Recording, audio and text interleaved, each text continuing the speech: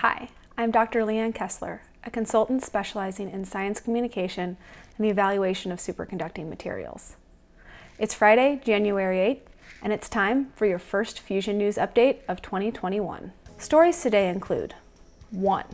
Is nuclear fusion the answer to the climate crisis? 2. The UK's quest for affordable fusion by 2040. 3. Scientists collaborate on public-private partnership to facilitate the development of commercial fusion energy. 4. Clean nuclear. Oxford startup 10 years ahead of government targets in race to build fusion plant. 5. Fusion legislation signed into law. 6. Korean artificial sun sets the new world record of 20-second long operation at 100 million degrees. I also have a couple of bonuses for you at the end, so stick around. 1. Is nuclear fusion the answer to the climate crisis? The Guardian published an article last week discussing fusion's role in fighting climate change. The article focuses on the collaboration between the Massachusetts Institute of Technology, or MIT, and Commonwealth Fusion Systems, or CFS, and their role in U.S. President-elect Joe Biden's $2 trillion climate change plan, which specifically mentions the inclusion of advanced nuclear technologies. CFS and MIT are currently planning to start construction of Spark, their demonstration fusion facility, later this year. They plan to be able to put power on the grid by 2030 in order to be a part of the solution to the current climate crisis. According to Dr. Martin Greenwald, a senior research scientist on the project from MIT, fusion seems like one of the possible solutions to get ourselves out of our impending climate disaster. 2. The UK's quest for affordable fusion by 2040. BBC Future recently reported on the UK goal of developing a working fusion reactor by 2040, first announced in 2019, including a discussion of the proposed spherical tokamak for energy production, or STEP. STEP differs from ITER and many other proposed devices by relying on a spherical tokamak design, which can be more compact than traditional tokamaks. Another advantage of the STEP design is the use of an advanced diverter to exhaust the hot plasma, called the SuperX diverter. This design is being tested at the MAST upgrade facility at the Culham Centre for Fusion Energy. Andrew Storer, the chief executive of the UK's Nuclear Advanced Manufacturing Research Centre, says, "The biggest challenge isn't about the science, but the fact that scientists have to now deliver something in a practical sense." 3. Scientists collaborate on public-private partnership to facilitate the development of commercial fusion energy. The Princeton Plasma Physics Laboratory, or PPPL, recently released information on their work with CFS, the Massachusetts-based fusion startup. Through the U.S. Department of Energy INFUSE program, which supports public-private collaborations between national labs like PPPL and companies like CFS, scientists were able to study some of the physics of the proposed facility, Spark. Scientists were able to show, using 2 different simulations, that the high-energy alpha particles produced by the fusion reaction would be contained by the proposed Spark design. In addition, results from their simulations will guide Spark engineers by giving them a greater understanding of the sensitivity of the device to small deviations in magnetic field. Their work was published in the Journal of Plasma Physics in September. 4. Clean nuclear. Oxford startup 10 years ahead of government targets in race to build fusion plant. First Light Fusion, a fusion startup that spun out of Oxford University, has raised $25 million in new funding, allowing them to double their staff and upgrade their equipment.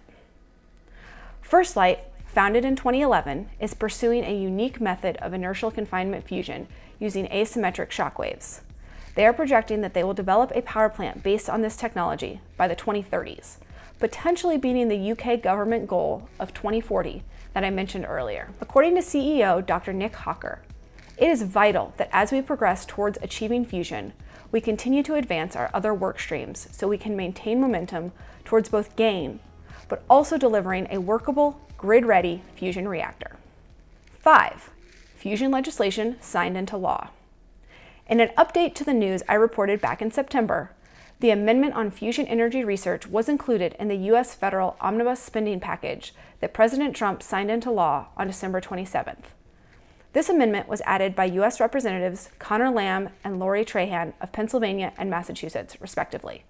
It includes an extension of the INFUSE program and authorizes new programs to support fusion energy research. It also establishes a milestone-based public-private partnership, which has been a major goal of the Fusion Industry Association since 2018. 6. Korean artificial sun sets the new world record of 20-second long operation at 100 million degrees. Our last story was featured in the Fusion News video on December 4th, but I'd like to share some new articles that highlight the significance of the results from the Korea Superconducting Tokamak Advanced Research, or K-STAR, facility. During experiments in 2020, scientists in a joint research project from K-STAR, Seoul National University, and Columbia University managed to more than double their previous confinement record of 8 seconds by maintaining a 100 million degrees Celsius plasma for 20 seconds. This was accomplished using an internal transport barrier, or ITB, a layer in the plasma that limits the movement of particles due to turbulence. ITB improves the confinement of the system, allowing for the maintenance of high-temperature plasmas for extremely long periods. K-STAR achieved first plasma in 2008 and aims to maintain a plasma at 100 million degrees for at least 300 seconds by 2025. Stay tuned for more details from this K-STAR experimental campaign when they are shared in the 28th IAEA Fusion Energy Conference in May. Finally, check out some bonus fusion news. First, the ITER project has released 2 new videos, both of which explore the ITER facility in more detail, including some of their adaptations to the COVID-19 pandemic. Follow the links below if you want to check them out. If you want more videos, check out the channels of some of the private fusion companies, shown under the Featured Channels tab on our YouTube page. Tokamak Energy just released an update on progress in 2020. Next, a fusion crowdsourcing challenge has been launched. The International Atomic Energy Agency, or IAEA, and the European Fusion Education Network, or FuseNet, are hosting a competition for fusion fans to help build an interactive online database. The Fusion Device Information System Database, or FuseDIS, was created by the IAEA 10 years ago and contains basic information on fusion devices worldwide, including many different confinement mechanisms and configurations.